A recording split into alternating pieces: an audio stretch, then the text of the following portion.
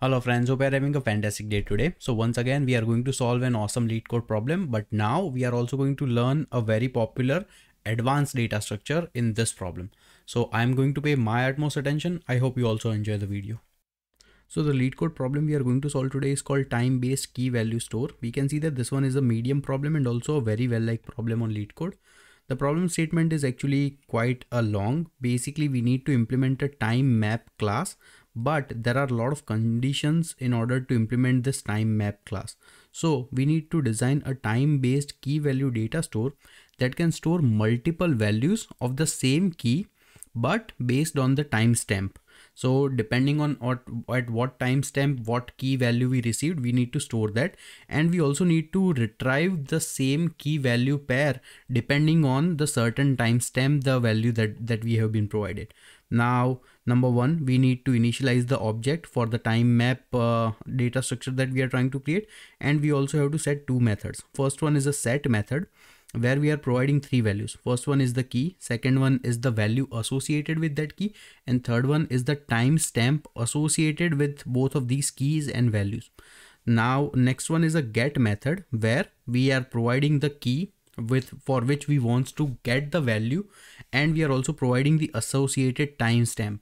So based on using the combination of these two, we should be able to find the value associated with this particular key.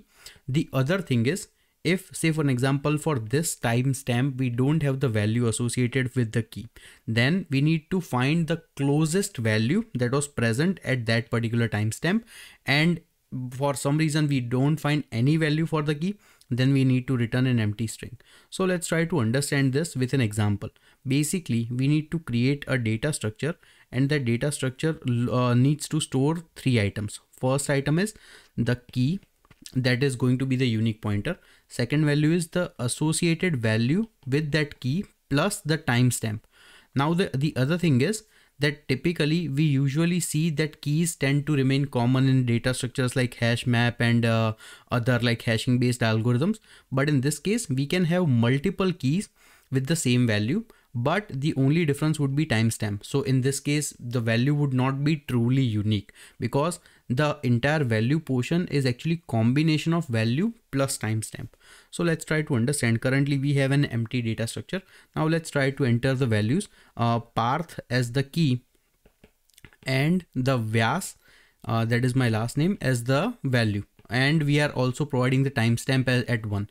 So at timestamp 1, we enter these values, which means in our data structure, we should have the key as P, and we should have associated value as Vyas, and the value, this was located at value number 1. Now let's say for some reason during the timestamp number 2, once again I provide the value Parth. I also provide the value as, let's just say J, and that's it. The timestamp is 2. Now once again I'm going to store the value P, and this time the associated value is going to be J, but this is located at timestamp number 2. Now once again I have another value Parth. Once again the value is K, and once again the timestamp is 3. So once again I'm going to have another entry in my data structure for Parth. The value associated is K and the timestamp is 3. Now say that I do a get operation. For the get operation, I provide the value as key Parth, and I also provide the timestamp to be 2. So in this case, the answer I should be receiving back would be value number J, because J was the value stored for this Parth key at timestamp number 2. So this should return a J as the answer. Let's say once again I do another get operation. This time I provide the value Parth as the key, and as the timestamp I provide value number 7.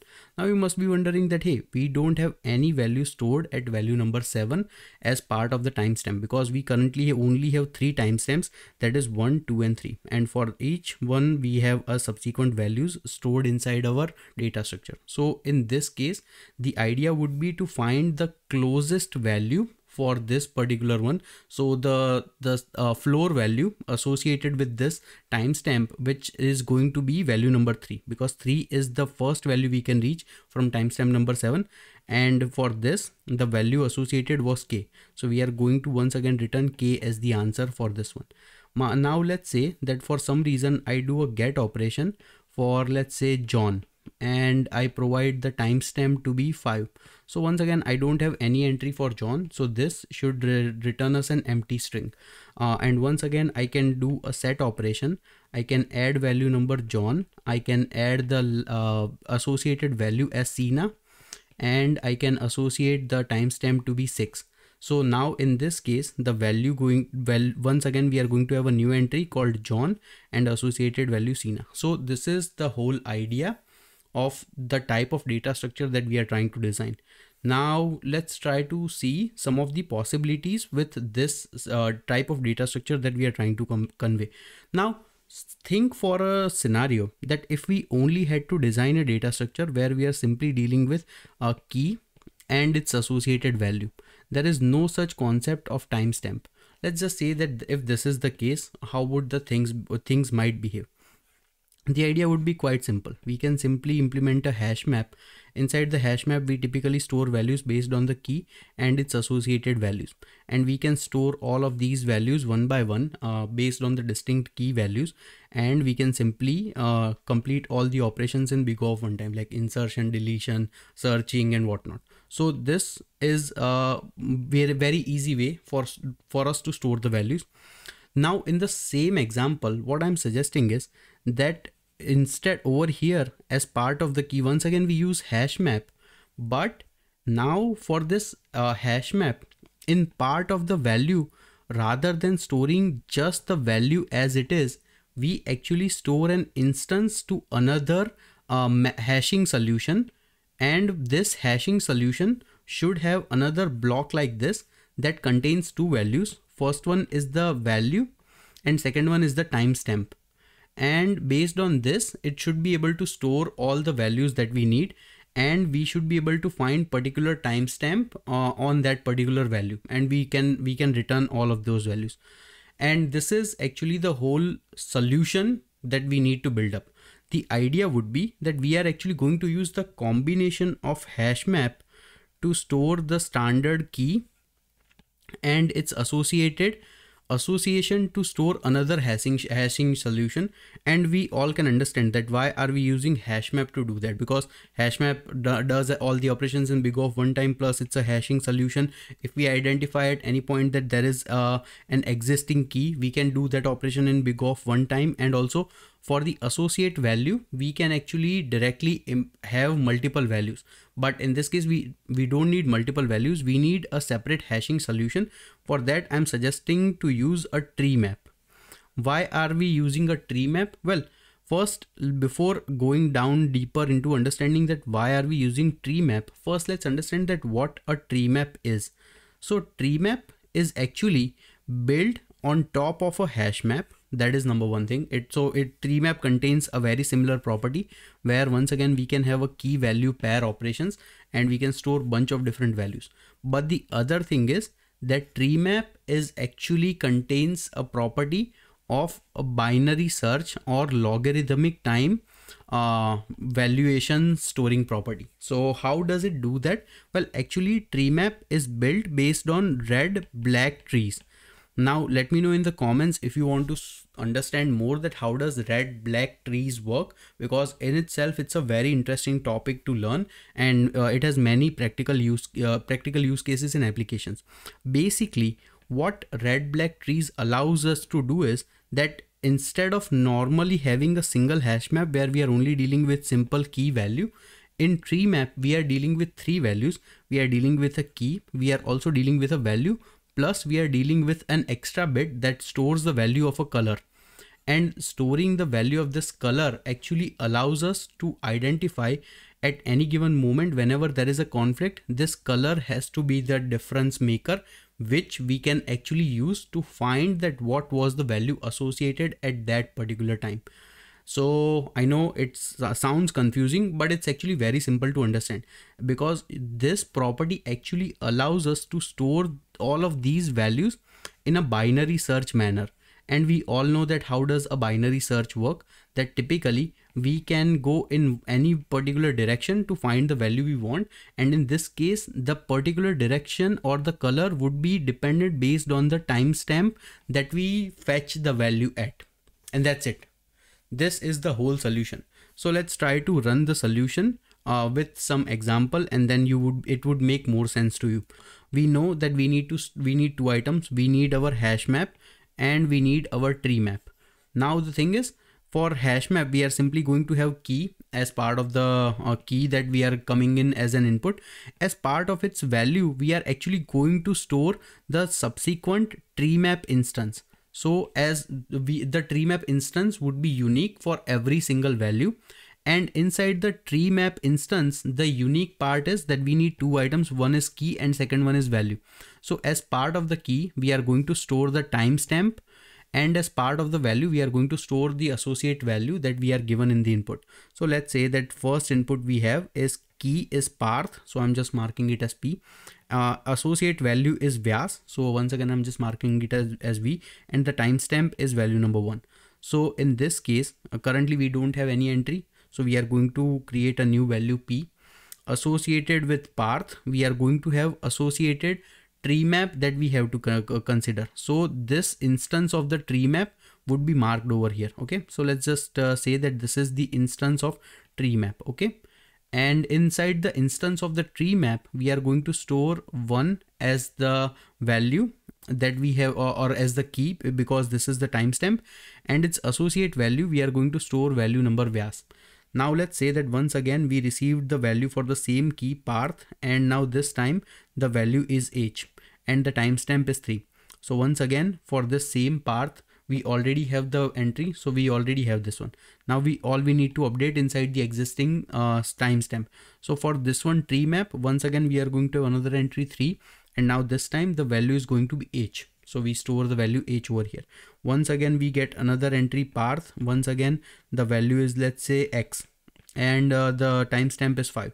So once again, we only have one entry inside our hash map. We have the timestamp to be 5 and we have the value X associated with that. Now let's say we receive another value John. Now the value is Sina and the timestamp is 7. So we don't have entry over here. So we are going to create a new entry John. Now we also have to create a new instance of the tree map. So we are also going to do that for the John. And over here, we are going to have our timestamp and value. Timestamp in this case is going to be 7 and value associated is going to be Sina. And this is how the whole solution would work. Now let's say at any given moment, I want to do a get operation. If I try to do get parth at timestamp number 7. So currently I will go over here because this is the key for parth. Now, once again, this would take me to this tree map. For this tree map, I don't have value number 7. But I have something closest. Now the thing is, all of these keys inside the tree map are actually stored inside some sort of a binary search tree or a red black tree, which means finding that where does value number 7 exist should only take us logarithmic n time and not actually n time in a normal hash map it would take.